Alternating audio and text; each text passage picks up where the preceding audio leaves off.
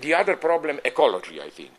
I cannot now go into it, but I think ecology is in the long term a problem which you cannot solve it with market measures. You can do a lot of good things with market, like include the price, ecological damage as an externality, but simply the stakes are too high.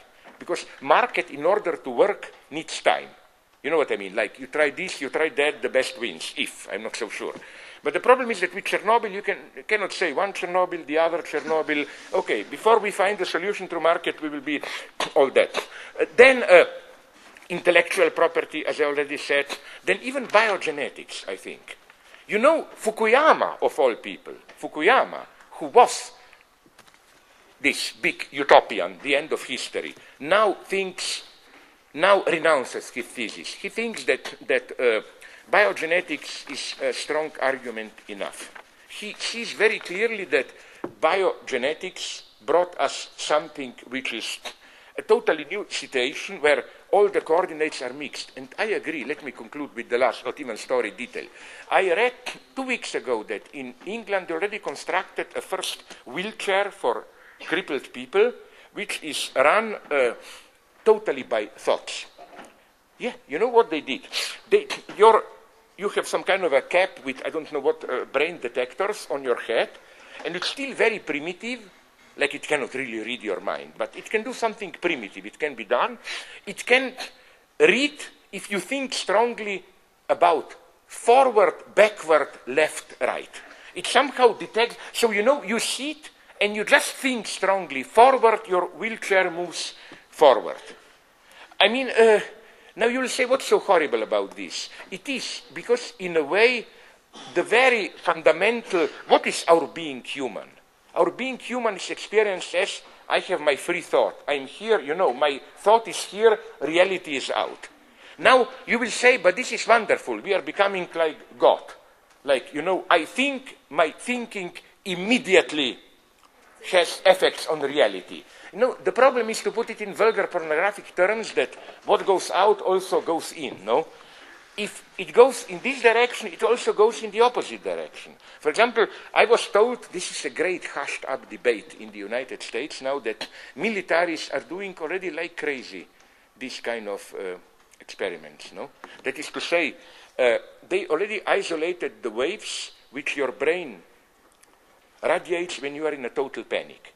And they already know how to produce them artificially, and then they bombard you, and you are automatically in panic. They already have a simple machine. It can be carried in a suitcase, I was told, where it covers about 3-4 football fields.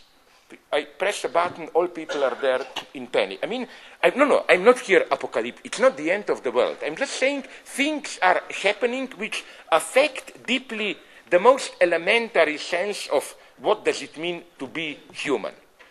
You know, our understanding of being human till now is, I have this basic distance between inside, outside. I fantasize my free thoughts, reality is out. It's getting undermined. And here, I didn't forget, really to conclude, Clinton was right. Clinton wrote along these lines a wonderful text without any irony a couple of months ago, I think again, October, November, where there was United Nations Food Day. He openly admitted we blew it up. That's the title of the text. You know how United States and developed countries were putting immense pressure on the third world to open their agriculture to the market and so on and so on. Clinton says this. The result is hunger now. Why? Because how did it work? Many countries like Indonesia and so on followed it. Haiti, crucial case. What did this mean?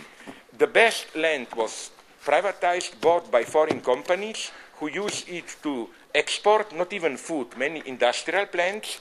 Local people, it wasn't immediately a catastrophe for them. They work there, they get paid.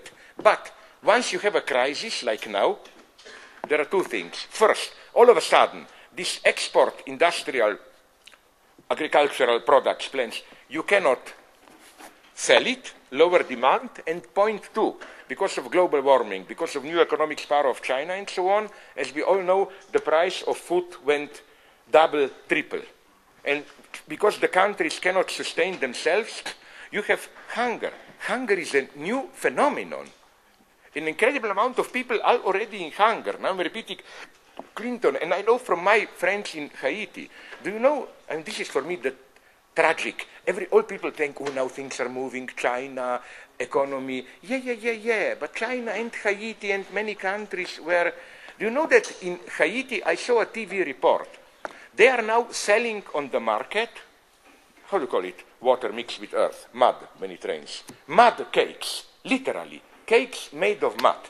Because they discovered they have some minimal minerals and they somehow fill your stomach. And so and then Clinton finishes in a very nice way. He said, the lesson is, food is too important to be simply left to the market. But now I just would push our friend Clinton, I saw the poster, that big image, a little bit further. Let's follow Clinton to the end. Food, yes, then wouldn't you agree that education also? It's not simply, it cannot be left to the market. Wouldn't you agree that arms industry couldn't be left to the market? Wouldn't you agree that health cannot be simply left to the market, because then rich people will live, and so on. So on. At the end, maybe some Chinese plastic toys can be left to the market, no? And communism will be back, believe me. Thank you very much.